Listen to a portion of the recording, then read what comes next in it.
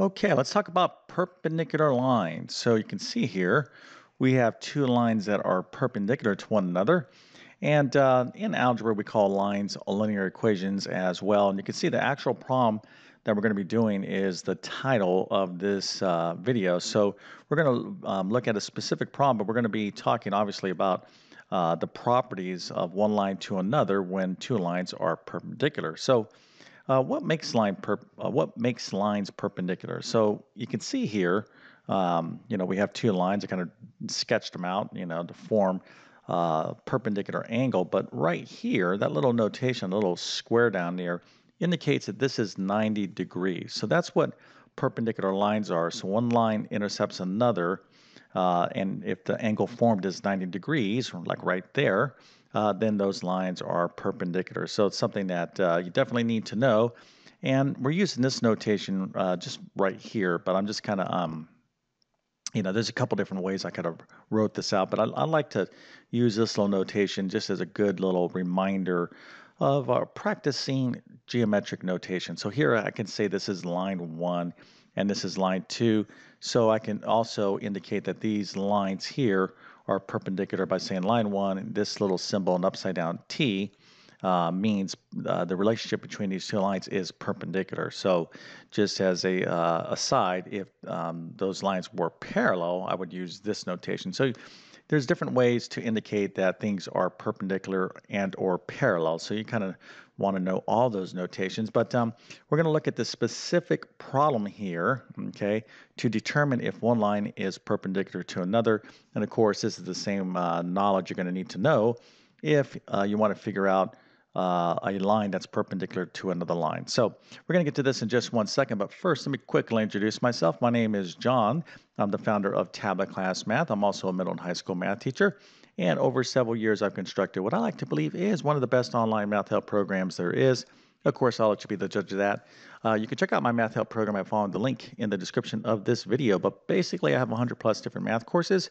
So I have all the main courses like pre-algebra, algebra 1, geometry, algebra 2, going to be launching pre-calculus here shortly, but I also do a lot in the area of test preparation. So if you're studying for a test like the SAT, ACT, GED, ALEX, AccuPlacer, CLEP, teacher certification, nursing entrance, ASVAB, there's a lot of people out there that are taking significant exams in their life that if they don't pass these exams or do well on them, they're not going to be able to reach their goals. So, I get that, and there's a lot of math on these exams, and not just basic math. It could be pretty advanced math, and you don't want to, take these exams without being fully prepared. So, you can go to my site and check out my full course catalog. If I don't have the exam that you're preparing for, drop me a line, and I'll help you out the best I can.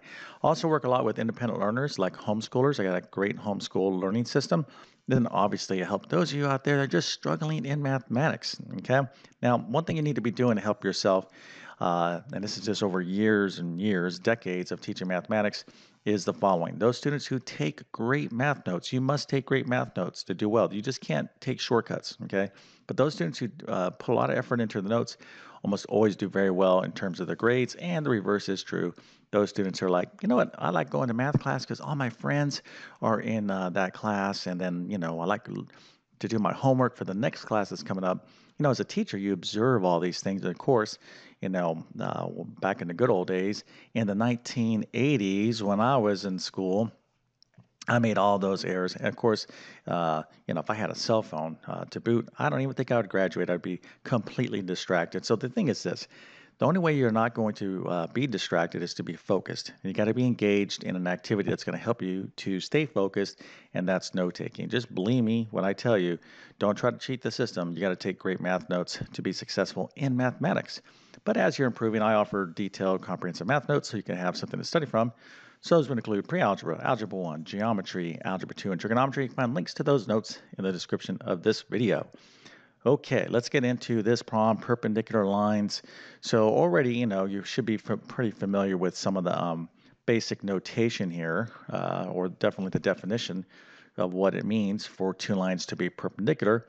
And here is our problem. So we have one line here, okay, or a linear equation, and we have another linear equation, okay. Now, in algebra, something that, we can plot a line on the XY graph we refer to as a linear equation or just a line. And oftentimes we like to write those lines in terms of y equals mx plus b form. So if you notice here, both of these linear equations or lines are not written in this particular form, but we're going to need to write these lines in this form because we're interested in this guy right here, okay, this m. So how many out there know what that m stands for? So if you're saying it stands for the slope, I would say very good. I would give you a little small happy face. I don't want to give you an A plus. I will give you, matter of fact, let's just erase that. I'll give you a B, okay, because that was pretty easy. I want to, really have you earn your A pluses with me. If you can figure this problem out, then certainly you'll get like full credit. Anyway, so let's just try to make this video a little entertaining at least, but we need to understand the slope, okay, of each line. So how do we find the slope? Well, we're going to have to rewrite these equations in slope-intercept form so we can know what the slope is. Now, let's suppose a slope of a line. As a matter of fact, let me just write this. This is an example. It has nothing to do with the problems that we're going to do here. But let's say a slope of a line is 2/5 x plus 1. Let's say I had this linear equation. Okay, now of course I could graph this line, but you can see that this line is written in y equals mx plus b form, and this is the slope. Okay, so the slope here of this line is 2/5. All right, now there's a special relationship for this line and a line that will be perpendicular to it. So let's say this line is this way. Any line that's going to be perpendicular to it, and there's not just one line, you can have an infinite amount of lines that are perpendicular to this line, but all these lines will have a special relationship with this slope. Okay, so the slope of this line, any line that is perpendicular to this line here, its slope, okay, is going to be the following. Let me go ahead and erase this, all right, so we can really hone in on this main concept because this is really the key here. So if this line has a slope of 2/5, a line that's perpendicular to it is going to have what we call the negative reciprocal of this number, okay? So here's our slope. What we're going to do is we're going to take the opposite of it. So this is a positive number, so we're going to make that negative, and we're going to flip it. You're going to flip the fraction. So in this case, it'll be -5/2, okay? So that's what you need to know. If you have a line, okay, like this line here, any line that's perpendicular to it, its slope will be the negative reciprocal of the slope of the line you're comparing it to. All right, let's go in and practice that. Let's say I have a slope of 2/3. What would be the negative reciprocal of 2/3? All right, go ahead and just practice this real quick. If you said -3/2, I would say very good. How about the slope? Let's say our slope is -1/4. Okay.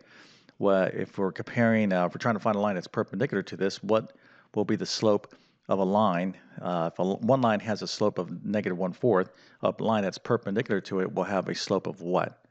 So it's the negative or the opposite. Okay, so if this is negative, so the sign is going to become positive, and you're going to flip this 1/4, so that's going to be 4/1 or just 4. Okay, so you need to understand the mechanics here. But if you're like with me on this, then excellent. Okay, so what we want to do in this particular problem is we want to determine the slope of this line and the slope of this line and just kind of compare them. Do they have this negative reciprocal relationship? If they do, then these lines would in fact be perpendicular. Okay, so that's the main idea here. And if you think you can know how to do this, I would certainly suggest you go ahead and pause the video and do it. That's the way to make the most use of my videos. But let's get to it. I already have the work here. Okay, so we want to write these lines in terms of y, okay? We want to solve for y, and I've done a lot of videos on solving for a particular variable in an equation.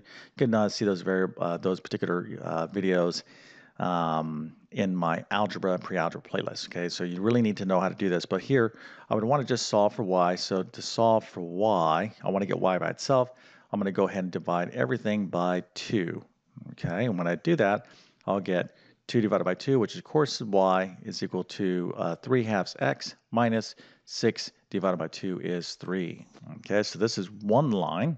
Okay, I rewrote it so I can clearly see the slope. Okay, the slope is what? It's 3/2. Okay, so that's the slope of that line. So we'll go in and make that comparison to see if these guys are perpendicular, but I can't do it that yet until I get the slope of this line. So I need to solve for y over here as well. So here is a second linear equation. So I'm going to go and subtract 2x from both sides of the equation, and I get negative 2x minus 6. I got 3y is equal to negative 2x minus 6. I could just put that term in front of here. Remember, I want to try to get that in y equals mx plus b format. So I need to get my x term first. Okay.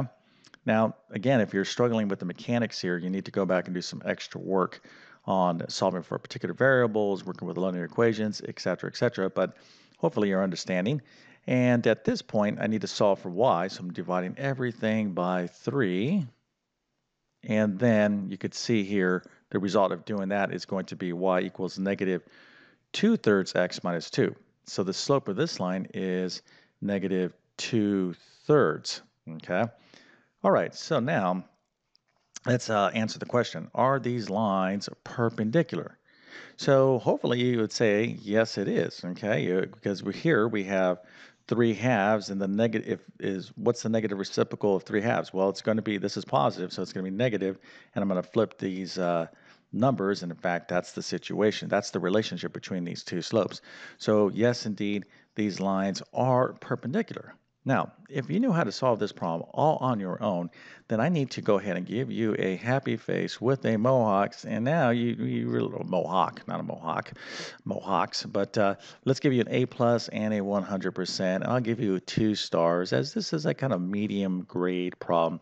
Not the hardest, but not maybe the easiest, because this particular type of question, it's not, it doesn't always come up, okay? Like 2 lines are perpendicular or parallel. So if you wanted to make the comparison of if 2 lines are parallel, the slopes will need to be the same, okay? But perpendicular, it's a negative reciprocal, and hopefully you remember how to make that comparison. Now, there's other type of flavors of this topic. I could be like, here is the equation of one line. So I could say this line here is this, and this point right here is, let's say, 3, 7. Find me the equation of a line, okay, that goes through this point 3, 7 that's perpendicular to this line. So there's other, type of problems that are related to perpendicular lines. I'll get into those in future videos, but basically what we want to do is just establish a foundation of the relationship between 2 linear equations that are indeed perpendicular. Okay. So if you think this video helped you out in some way, please consider smashing that like button. That helps me.